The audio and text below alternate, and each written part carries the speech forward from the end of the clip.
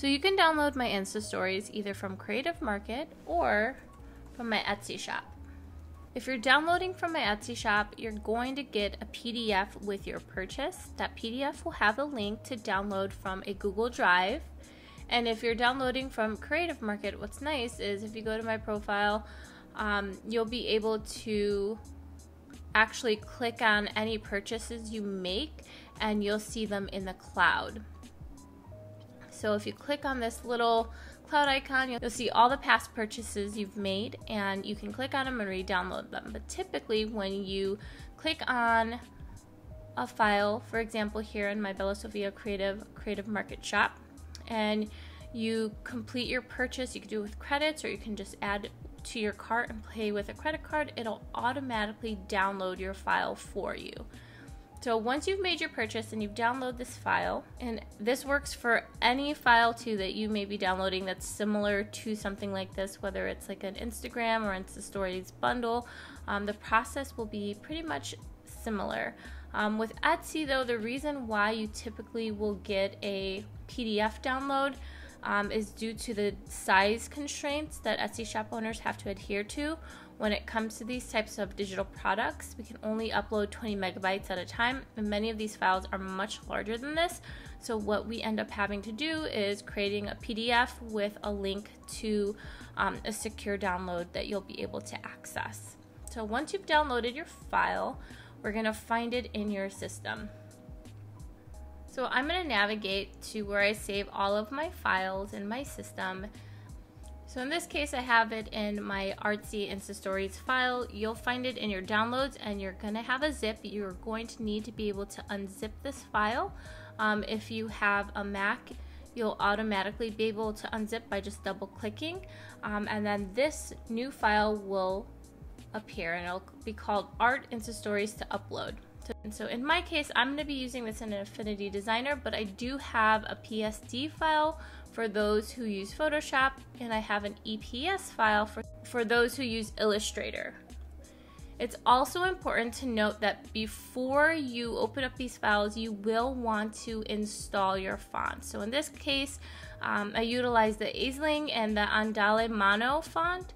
So what you're going to do is right-click your fonts, and you're going to select Open With and select Font Book. And then you'll get this pop-up, and then all you're going to do is hit Install Font. I'm not going to do this because I already have this font in my system, but if you don't have this font in your system and you want to be able to access the font and ensure that the files will look the way I created them to look, you will want to install these fonts. So you're going to install the alternative and the regular, and again, you'll just right-click it, Open With, and select Font Book. You can double click, but I do have Glyphs Mini, which is a font making tool, so if I double click, it's going to go to that automatically. Then you're going to want to go to your last font, right click it, Open With, Font Book, and then hit Install. And this basically installs all the system fonts that you'll need to be able to open up your file appropriately. I've also included in this set icons that are used in the editable file, instructions on how to use the actual file itself. I take you step by step, but I also wanted to do a visual to go along with it, like what we're doing here. And this instruction manual just basically shows you how to install the file, as well as how you change your images, because that's the main key area that you're hoping to update with these is the images and the text, and that's what we're going to go through today. But I also have this written step-by-step instruction manual that comes along with this download as well. So outside of the instructions, you'll have JPEG files. These are just basically the files that I use for my previews, just so you can see how everything looks and what the overall vibe and feel is for these layouts.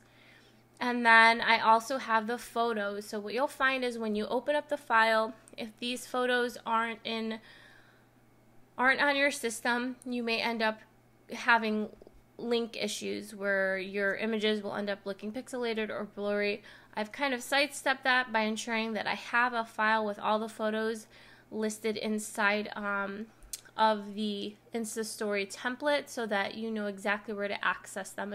But what I'm going to be using today is the Affinity Designer file. I have a template version, and then the Affinity Designer just software file itself. So I'm just going to open that one today, and then we'll get started on working in this template. Once you double click, what you'll find is the Affinity Designer software program will pop up. I'm just going to enter full screen so that we can see what we're working with, and you'll see that there are 10 artboards. So each artboard is basically your post for your Insta stories, and I've organized them in your layer system over here. Artboard 1, 2, 3, 4, 5, 6, 7, 8, 9, and 10. And what you'll see is that each of these artboards have nested files within them. If you click the little down arrow button on artboard 10, you'll see each of the elements inside of this. So the lines to create the separation for your location, your background with your image, your button to click for more, to register, your location icon, and then all the text as well. So what you will likely want to edit is the text and the pictures. We're going to close this artboard, and we're going to go down to artboard 1, and I'm going to select that little left hand arrow so that it's pointing downwards. And the curves are the paint strokes, and the text is what we'll edit first. So if we select the text that says new post, you'll see a little blue guiding box will pop around the text in this area on this artboard. We're going to select our frame text tool, and then we're going to click inside of it. You can double click to select it, or you can just click inside, and you can change this to whatever you want. And if you notice that your text is too long, all you have to do is widen your text bounding box. So I'll just pull out the blue section so that it gives me more length. And then I can select my little black arrow tool in the left hand corner here, and then I can move the text around. And you can do this with every single one of these text elements. So same thing with your second set of text. You can just click on it using your frame text tool, highlight it as you would if you were working in a Word document, and then just update the text as you see fit. You can also change your button text as well. Change it to something like read more, or you can just keep it as is. Now let's scroll down a bit. And what you'll notice too is with like the buttons, I've grouped them together. Whenever you see a drop down arrow, it's typically because items are nested and grouped together. This allows you to move each element all together versus separate. So if I click on that down arrow and I select just the rounded rectangle, I can move that by itself, or I can move the text by itself. But if I want to move everything all together, I want to click the actual button group, and then that will move everything all at once, and it just keeps it a little bit more easy to handle.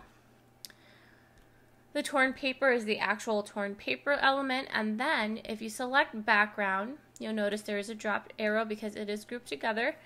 This is where you'll be able to change your text. So if you click on background, select your drop down arrow, and then you'll see a file that says replace image here. You can double click it, and then you can do file, place, and then you can find a new image, and then hit open, and then click anywhere within your artboard. And then what you're going to have to do is resize it. You'll often notice that my images are typically going to be bigger than the artboard itself, which is fine. So to do that, all you're going to do is hold shift so that you can keep your proportions, and click on your corner of your bounding box, and you'll get this little double arrow, and then you can drag in. And if you notice things are still not in proportion, you could also select command and then drag in, and it'll keep everything in proportion. If you find that the paper portion is invading too much space of your actual visual image, what's nice is you can use your direct selection arrow, that little black arrow, and you can select that torn paper and you can move it around using your arrow so that you can see more of your picture above.